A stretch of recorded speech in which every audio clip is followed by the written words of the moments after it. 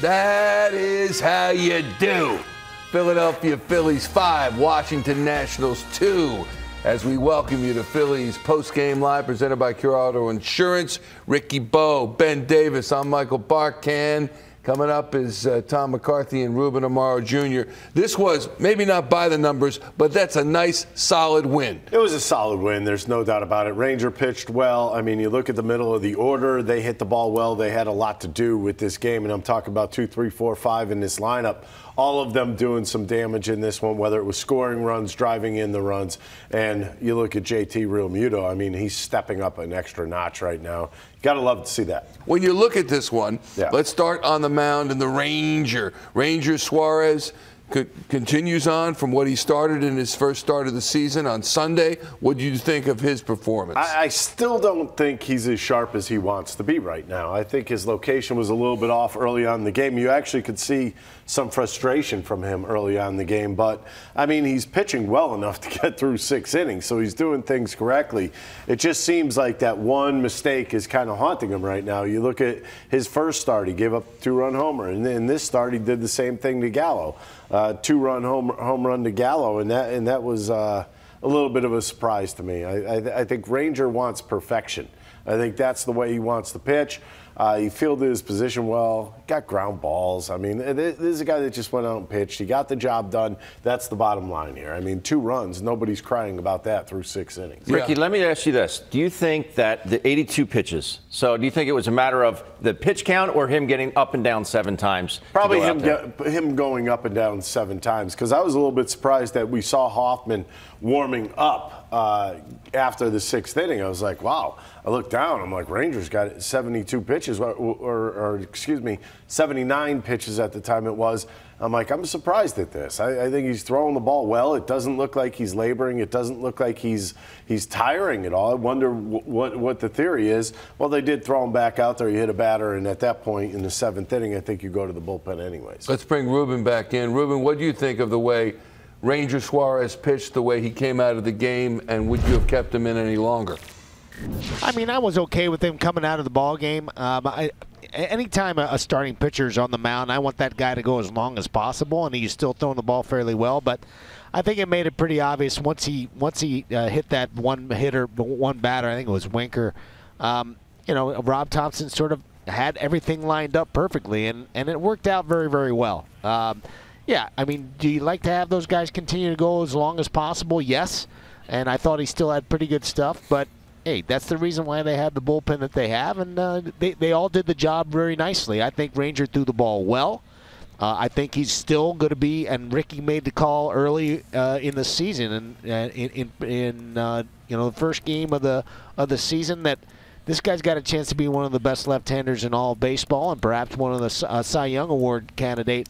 And he's going to be a good one. He didn't have his best stuff tonight, but he still pitched really, really well. And I just love the way he goes about his business on the mound. Rube, I watched Alvarado today. I thought he was throwing some pretty good pitches. The umpire didn't think so. And you look around the league right now, and this is happening a lot. Umpires are missing a lot of pitches right now. I mean, how do you look at Alvarado's performance, considering you're going to look down and say, well, he threw 28 pitches. That's a lot of pitches for him. But I think the umpire took him out of his rhythm a little bit. I think he did. I don't think there's any question about it. And any time that you throw a strike as a pitcher, you want it to be called. And especially late in the game. And in these situations, it just has a sort of a domino effect. If you don't get those pitches, then he's got to make another pitch and then another. And to the Washington Nationals' credit, I mean, there's a couple of at-bats there at the end. Vargas really battled. Winker really battled. Yes, I think Winker was struck out a couple of times. But it does make it a little frustrating for the pitcher at times, and you just got to grind through it, which Alvarado did. And stayed right with it, made his pitches, and got out of the inning and won the ball game. But it does make a difference, because then you got Strom going. You got he ended up throwing a ton of pitches, almost 30 pitches in one inning, which you don't necessarily want to do, especially when you're going back to back. I mean, he's going to be down for tomorrow at least, and so you just love to have those guys make the right calls at the right times. And I think that's one of the reasons why you're going to end up seeing the automatic system. But listen, they won the ball game. He made his pitches when he had to. That's the plus. Just 8 strikeouts for the Phillies today, Ruben. I know Kyle Schwarber had 3 of those, but some really good approaches with 2 strikes you saw with Marsh, with Castellanos, Bohm. This is a lineup that I think is starting to click a little bit. Turner with a couple knocks today. But I love the approach today and the fact that they were not willing just to go down via the strikeout. Yeah, I agree with you, Ben. There's no question about it. I think that they were their mindset to use the middle of the field was really good. Saw some base hits roll up the middle of the field. There's a lot of hits up there in the middle, and you saw some pretty good at bats. Stott got a base hit to left, almost got another base hit up the middle. That was a nice play by Vargas.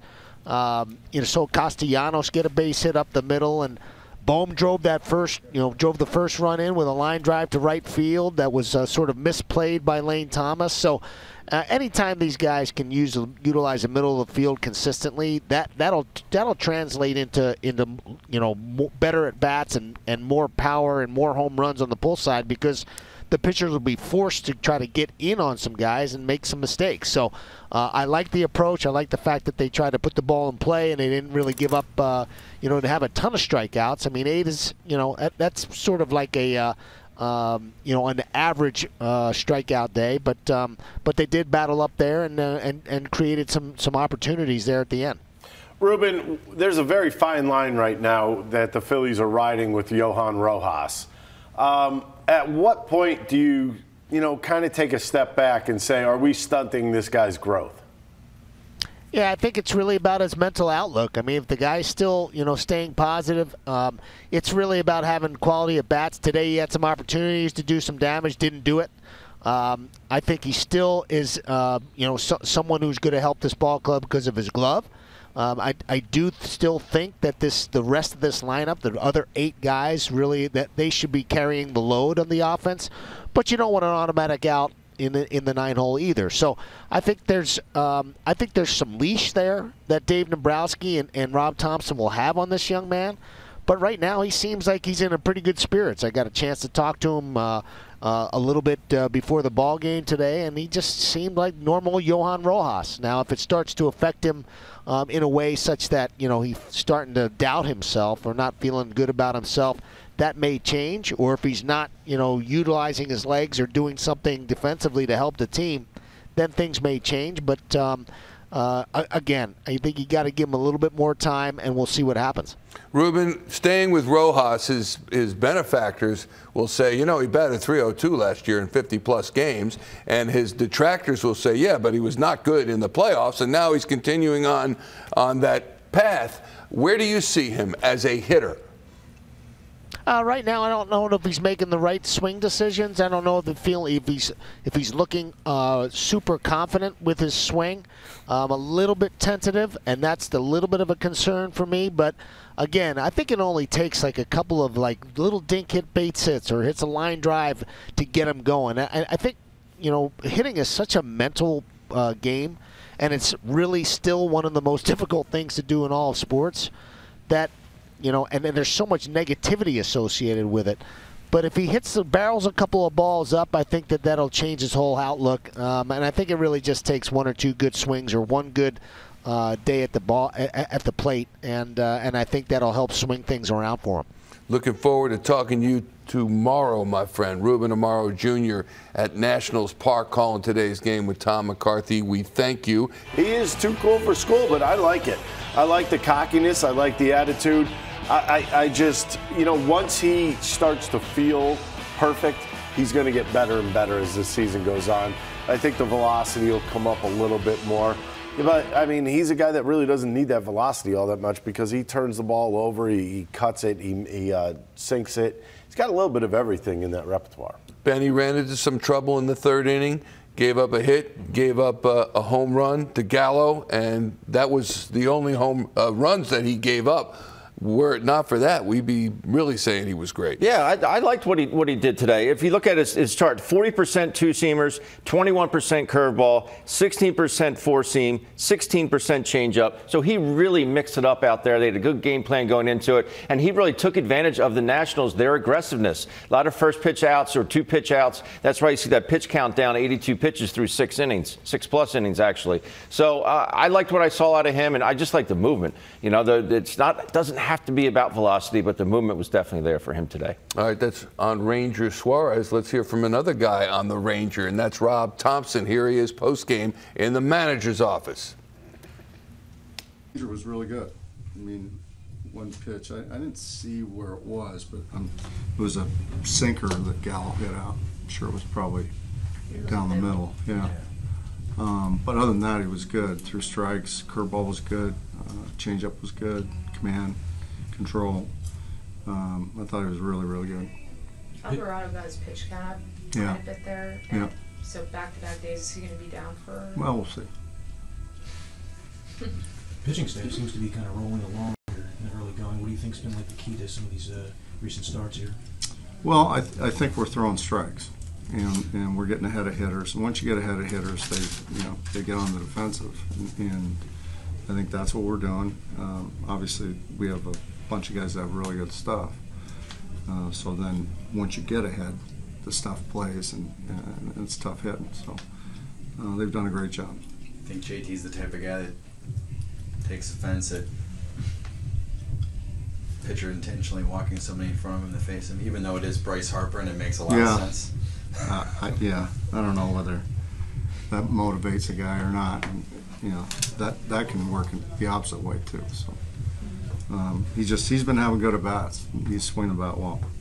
What have you liked? Why do you think he's having such good at bats? I know he worked on his swing in the offseason. Yeah, and he shortened his leg kick a little bit, and I think that's giving him better timing. He's getting his foot down, not as inconsistently as he did in the past. So he's ready to hit, and I think it's helping him. And he's hit cleanup, I think, pretty much every game he's played this year, right? Yes. Last year in the postseason, he had Bohm in that spot. When you started the season, why did you like JT in the cleanup spot? I just liked his at-bats during spring training. Okay. Yeah. I mean, in those spots there, you know, where we have Bohm and Stott, I want people that are going to put the ball in play because there's usually somebody on base. And now JT's putting the ball in play. So now you got 3 guys right in a row that have, yeah. But you felt that good about his at-bats this spring that you're like, I'm going to put him in this. It's a big spot right behind Harper. Yeah. Yeah, I like him right there. So that's 2 days in a row you guys have jumped on them early. You led pretty much the whole way. When you're facing a team that you should beat, I mean, how important is that to be able to jump out ahead early? It doesn't matter who you're playing. I think it's important to get out in front and get people on defensive and get some momentum, and then keep the momentum. So yeah, it doesn't matter who you're playing. And with Hoffman, I mean, to pick up 5 outs there, what does that do for you as a manager when you have a guy like that you can turn to? Him and Strom are one's left-handed, one's right-handed, but they do kind of the same thing, and you can use them in multiple spots. You know, both of those guys can close out games. They can high leverage. They can come in dirty inning and go out in the next inning. They're just like Swiss Army knives, and that's value. What about the JT's throw there? It's to second, the caught stealing. That's a pretty good runner. Yeah, I think we got him 176 or something like that. One of the coaches did anyway. That's better than I could throw. What was your pop time back in the day? It wasn't 176. Okay, all right, fair enough. I'm sure you were happy with Marsh's at bat in the 9th with the runners on first and second, back to back, the walks. Yeah. Just like kept it simple. Yeah, he's having great at bats. He really is. He's going to be off tomorrow, but he's having great at bats, and I really like what he's doing. Rob Thomson on Brad Marsh, Rob Thomson on JT Realmuto. One of the things I found interesting in his remarks was he was saying, yeah, I like the way he batted in the spring. We're talking about other guys and why they hit in certain positions, but he just kind of, I like the way he was batting. I put him at cleanup. No big deal. I don't think that's a problem. I mean, if you're in spring training and you're swinging the bat well, that's one thing. If you're in spring training, you're not swinging the bat well, that doesn't matter. It's kind of a weird situation because I believe that hitters, if they're getting their foot down, if their timing's right, the timing's going to carry over with them. I think guys that are struggling a little bit in spring training, they try to do different things. They're trying different things every single day.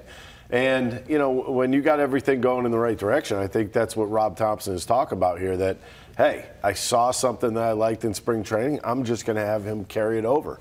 So, yeah, what's wrong with him in the 4-hole? No, love him in the 4-hole. I also like Jeff Hoffman working in a ball game, and he used him today. And Thompson talked about him and Matt Strahm being Swiss Army knives. You can use them anywhere you want, but that doesn't necessarily mean he won't be or he will be as consistent as we might like in appearances. He's got a lot of options with both those guys. So they're not just specialty guys. Hoffman's not a guy just to come in there and get righties out. Strahm is not a guy that just to come in and get lefties out. These are guys that fill up the strike zone, and I think you're really seeing that. They compete within the strike zone. And it's almost like it's refreshing to see is that they're okay with contact. They're not swing and miss guys all the time. Sometimes you come out of that bullpen, you have to be a swing and miss guy. You have to get a strikeout, and they realize those situations. But these are two guys that are not afraid of contact. That's why they're filling up the strike zone. They say, here, hit it. I think my stuff is better than your swing. So if you get the best of me, so be it. But I'm going to compete within the strike zone and move on. That's it. You know what's odd? Oh, he's got a quick release. There's no doubt about it. But you know what's odd? That's one of the only times you don't see him actually throw the ball all the way through a lot.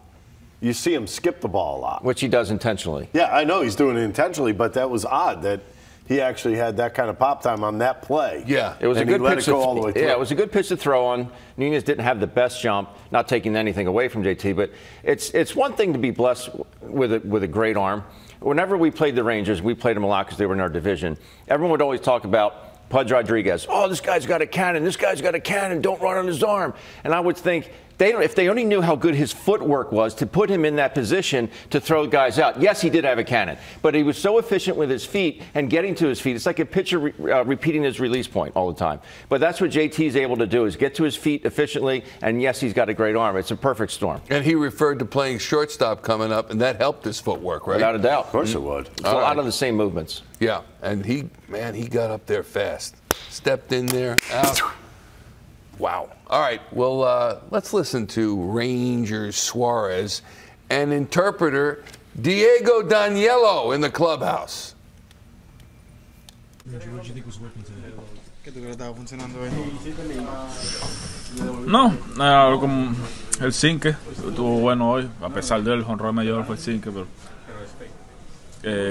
la curva temprano en el conteo estuvo bien, el cambio me ayudó bastante a unos rollies. Yo creo que todo trabajó bien. Yeah, I think that my sinker was good today, in spite of the home run that I gave up with that. The curve early in the count, the curveball early in the count, and also my changeup helped me to get a couple of grounders out.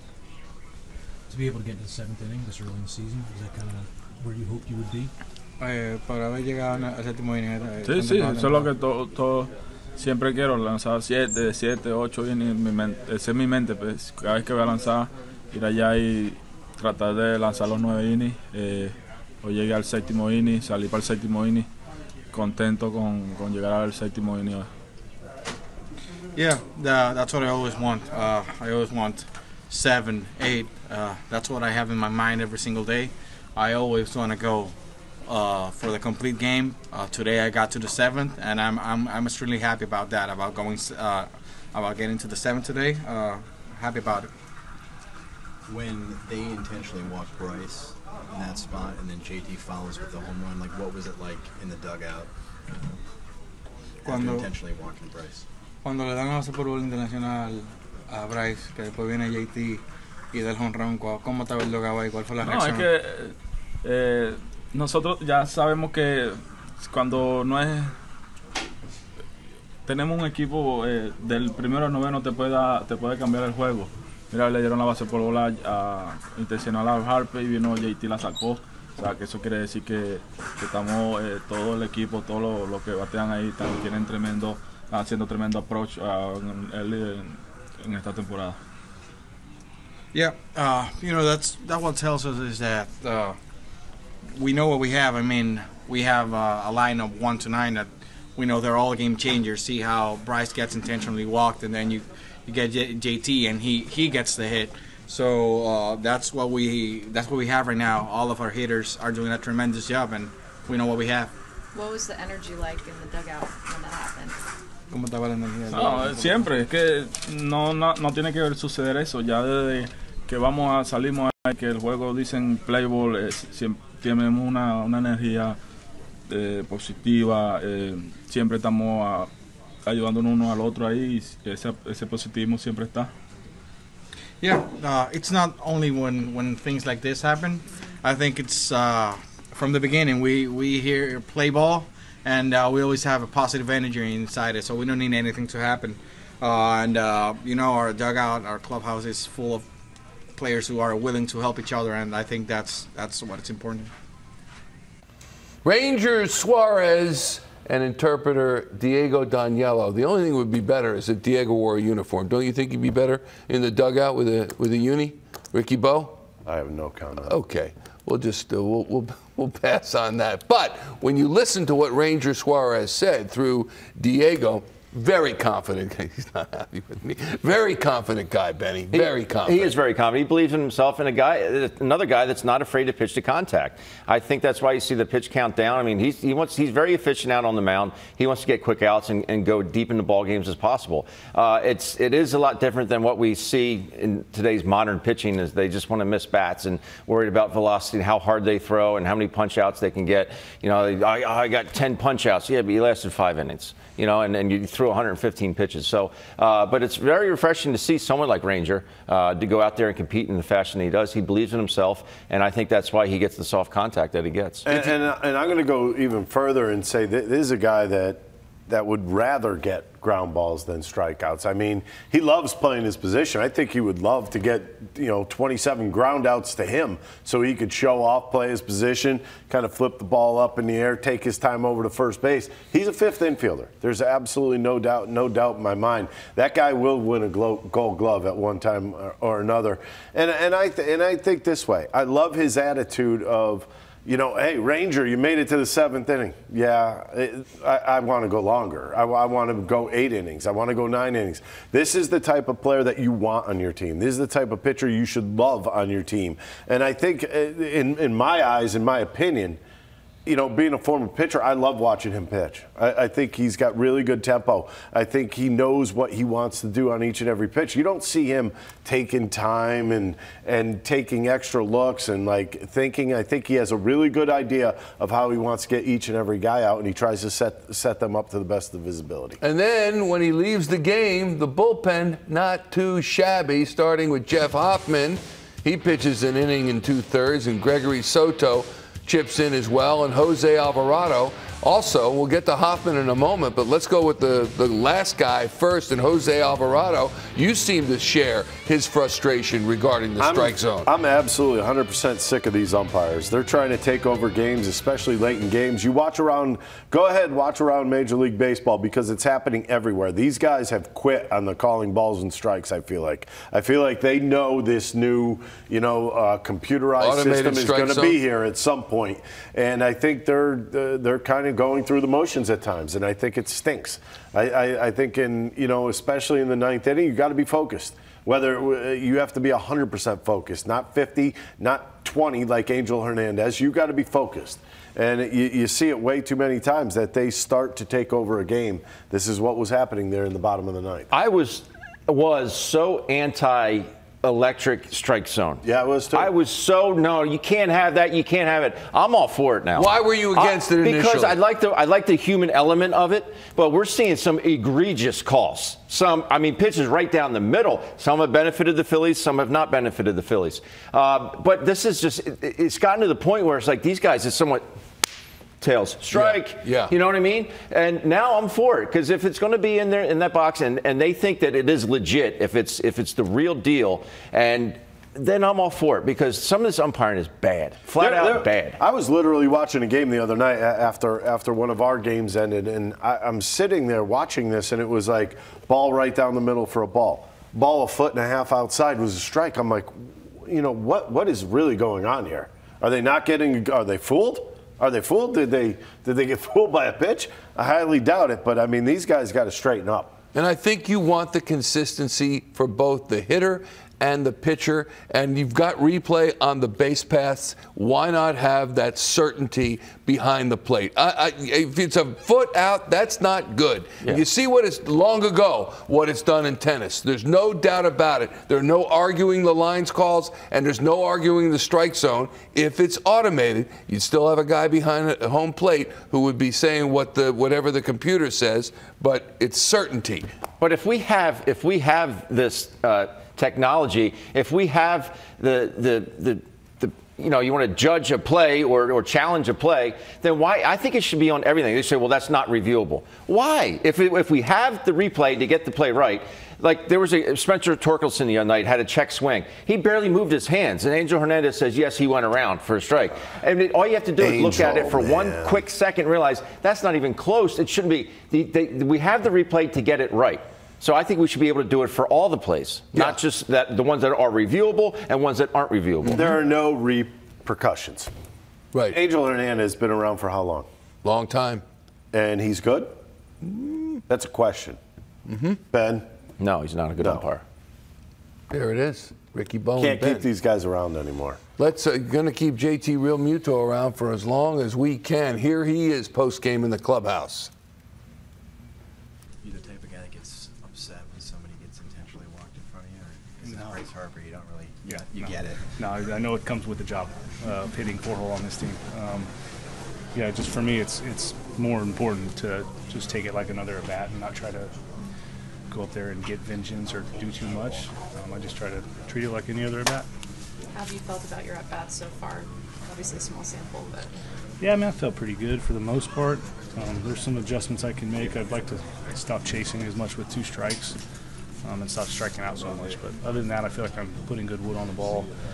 When I make good decisions, I'm getting good swings off. So pretty happy with it so far. Do you feel like you're chasing less than you did last year?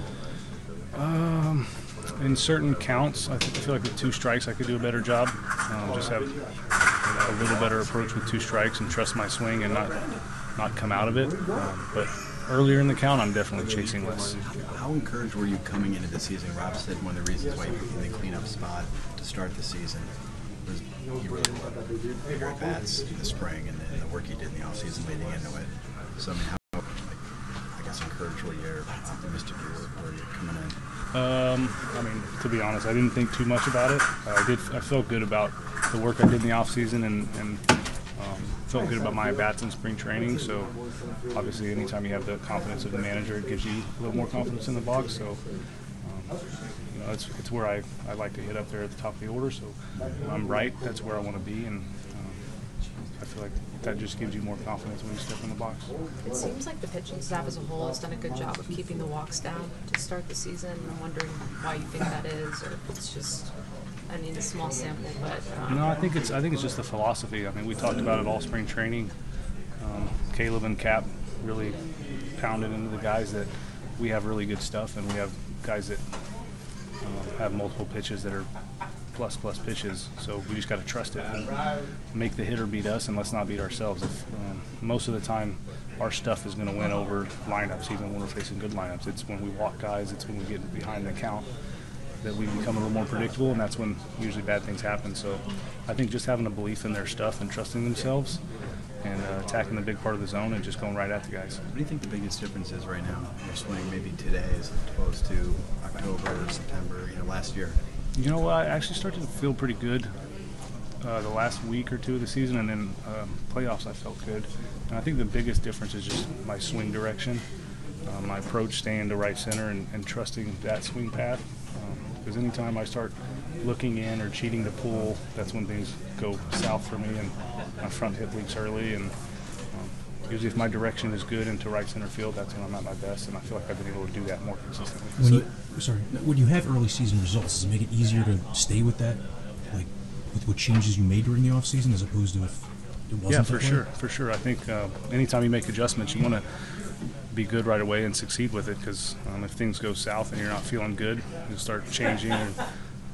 And the adjustments I made aren't anything that I haven't done before. My swing right now is just like it was in 18, 19. I just got back to some things that I was doing before that were a little more, let's see, they were just a little more, I would put myself in a better position more often than I was last year. The last 2 years I kind of gotten away from it, so just doing that to be more consistent. Yeah, that was it. Did you throw 3 straight curveballs? Yeah.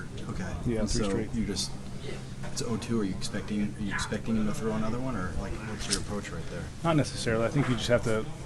When you get 2 strikes, you just got to shorten up, and I can't think about what pitch he's going to throw me because then I'll be beat by his fastball. So I'm still trying to stay on time for a fastball, but just really let the ball travel a little more and try to make a good swing decision and not try to hit the ball out of the park, which is funny because that's what happened. But I'm more just trying to do less and put the ball in play there. And then when you've been pretty good in those spots when Harper's been intentionally walked recently anyway, is that so? Are you just treating it like any other bat? Are you calmer, or is there anything to those spots? Yeah, for me, it's honestly I just try to treat it like another bat. Because like I said before, if I try to go up there and do more and make the other manager pay, that's usually when I get out of the zone and chase and my swing falls apart. So I try to treat it like any other bat and almost honestly just do less. Like try to calm myself down more and do less, and that usually works out.